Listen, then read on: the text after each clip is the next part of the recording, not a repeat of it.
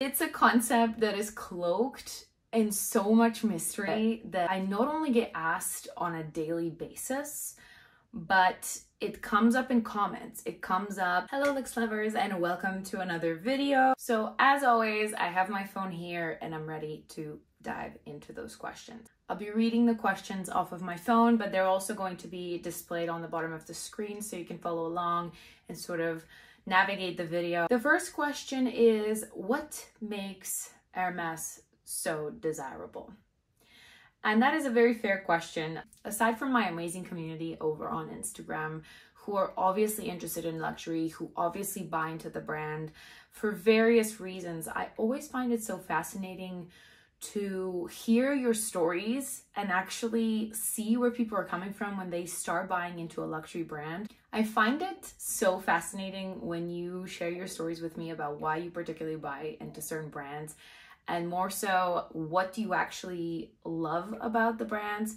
Because I work in branding and because I've spent the majority of my career working in luxury, it really interests me to see what motivates you as a customer. So specifically when it comes to Hermès, this is something that I not only get asked on a daily basis, but it comes up in comments. It comes up in response to my videos. I get DMs about it from people who just happen to come across my content and perhaps don't really understand the context of that content. Whenever we have a Q&A over on Instagram, this does come up almost every single time. Can you explain the pre-spend?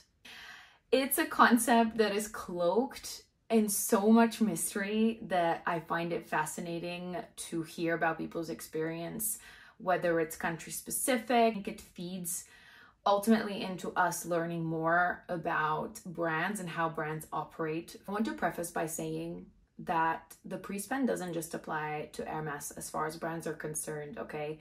Many brands, such as Porsche is one that I can think about, will make you buy into more entry-level products and build your profile before you can actually access those really sought-after items or more custom options. Maybe here's a good section to introduce a little backstory. I was introduced to Hermès as a brand in 2003 through my mom. And at the time, we had a local boutique that, by the way, no longer exists. I grew up in Switzerland, and I believe that boutique was a concession. So back in the day, we're talking 2003, so like the early 2000s in general, the experience of buying from Hermès, and particularly the in-store experience, I think for me was so vastly different if I'm able to compare and contrast to how it is today. And I think there are many factors at play. Of course, as with most luxury brands, there was a bit of a wait. You know, the traditional brands such as Hermès have traditional values, meaning that it's about patience, it's about quality over quantity. And so patience is a huge element. And you need to be aware of the process, and the processes are very lengthy. And that's something that, you know, keep in mind, that's always been at the core of the brand. But it also meant that, like with anything else, if you were a regular shopper at the brand, you would be rewarded in some way. So the more you shopped, the more you took interest in the brand, the more you would be shown things that may further that interest. That is what brands do to keep you as a customer, and there's nothing unusual about that. It is a concept that spans across fashion, but also beyond fashion in many, many other industries. So it's not to say that it was easy, but I want to highlight that this was before social media. And that gets me to my second point. Of course, nowadays, Hermès is much more popular.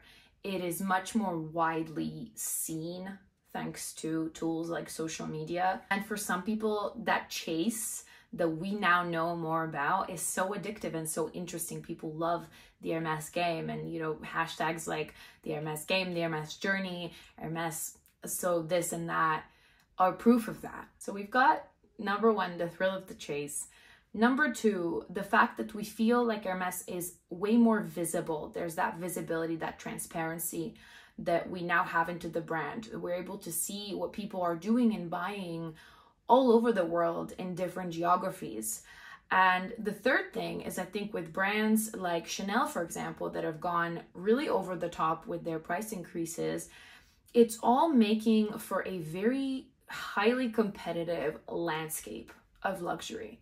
So my guess really is that around 2017, 2018 is when the pre-spend concept really truly evolved into what we could say it is like today. Of course, then we had a pancetta, and there was this post-pancetta, revenge spending surge, which I think was very unprecedented for so many brands. Then we had other luxury houses increase their prices gradually as all of this was unfolding. And I think all of that has made the pre-spend an actual thing that the brand has now embraced into how they do and operate. I honestly think that if I was to start my journey again today, I would feel extremely overwhelmed and not knowing really where to start, because there's so much information online, there's so much conflicting information online, and I think that furthers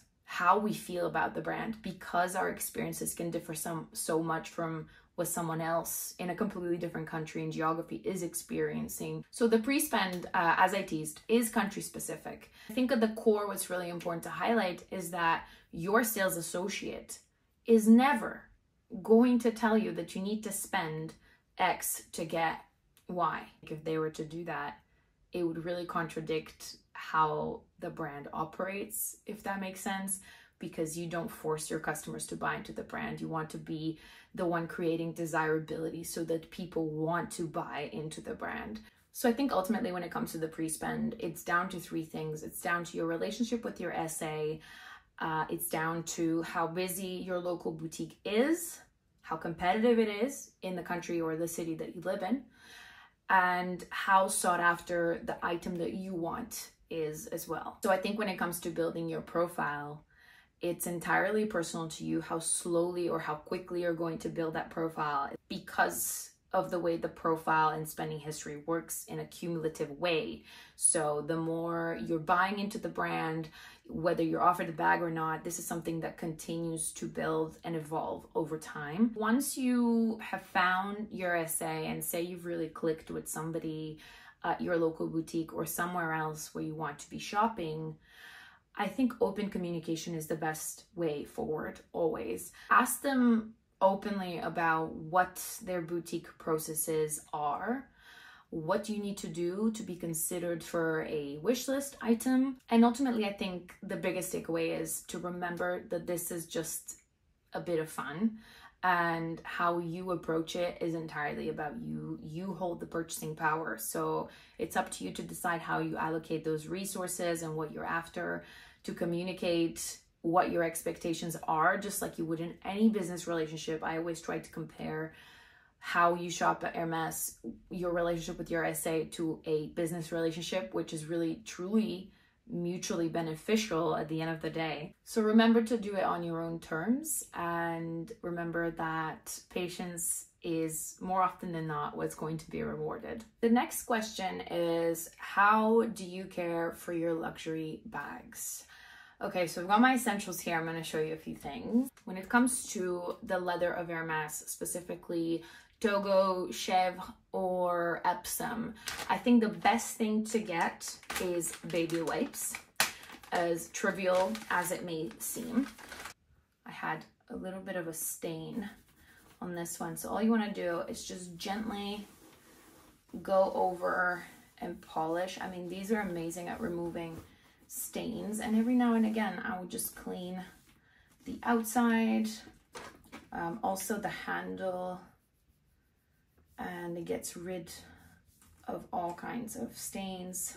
So these baby wipes I always keep in the room in my handbag display. Every single time my bag comes back onto the shelf, I give it a quick wipe.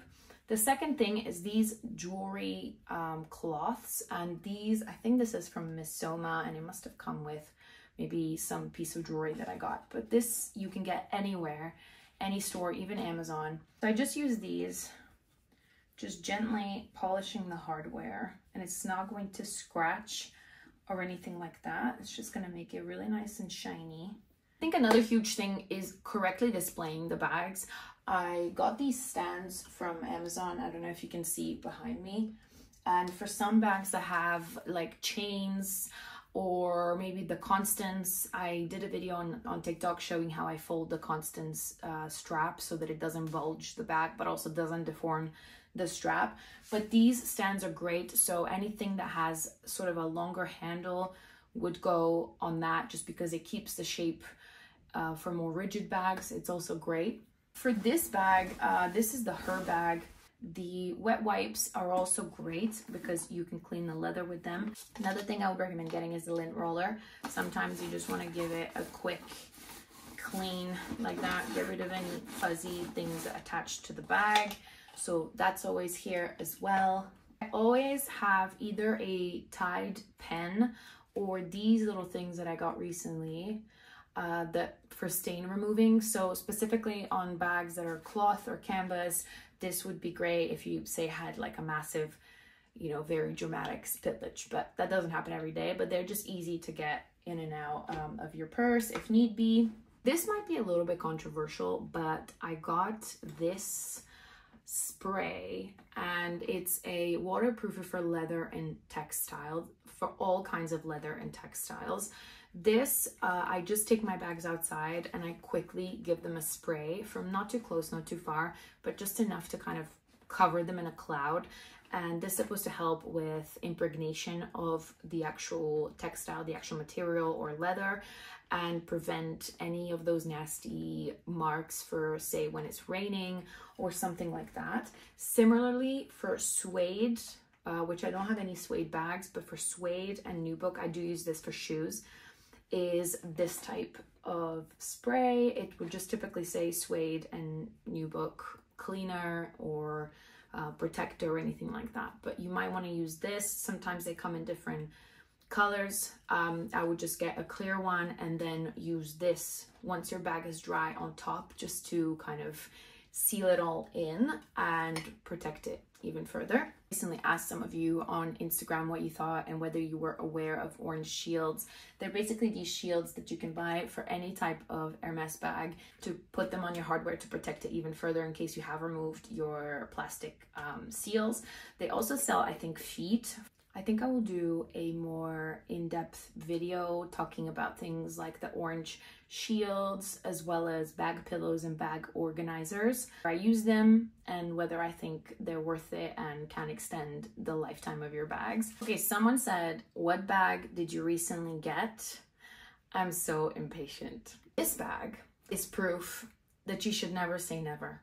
It's a design that was first released in the 1960s, I think reintroduced around 2012, I want to say, and some of the newer models. This was a limited model to 2021 and 22. And although I said that I wasn't interested in this particular bag silhouette, I do think that this exact one is very me. It is a cargo picotin. I thought this bag was super chic, very comfortable. It's very, very lightweight. I love the way it's crafted. I love the way you can sort of close it and it sits like that, but then also open it and it doesn't go all the way, meaning there's the lock here to stop it. And quite frankly, the motivation for me was that it was a great alternative to the Birkin 25, which is also in a very similar colorway with the palladium hardware, and so I think that makes it even more casual, but I think it's very sporty. I love about it that it doesn't have a logo on the outside. Like, if you don't know what this bag is, there's no way of knowing. The only logo is on the inside at the very bottom of the bag. It kind of was my motivation with the previous bag that I got before that, which is this one. I got this for the summer, and same, I mean, this does say Hermès on it, on the flaps, on the hardware, but it's a very understated bag, and I've sort of been drawn to these bags more and more. What's up? I also have seen from the Her bag that I have and I've used pretty much all summer, Hermès canvas is extremely durable. I think I will get a lot of use out of this. Maybe a review will have to follow. So I think that's pretty much it for today. I have this idea that I wanted to run by you, and it's to do some sort of video essay, maybe once a month, where I talk about specific luxury items or trends, iconic items that have a relevance within the fashion world, but also throughout history. Let me know if that's something that you'd be interested in, because it is quite a lengthy process to sort of edit and put together. So I want to know if that's something you would be interested in seeing, also narrated by me. If there's anything else that you would like to see on this channel, please comment below. Don't forget to like and subscribe if you enjoyed this video. Let me know what more you'd like to see on this channel going forward, and I look forward to seeing you in the next one.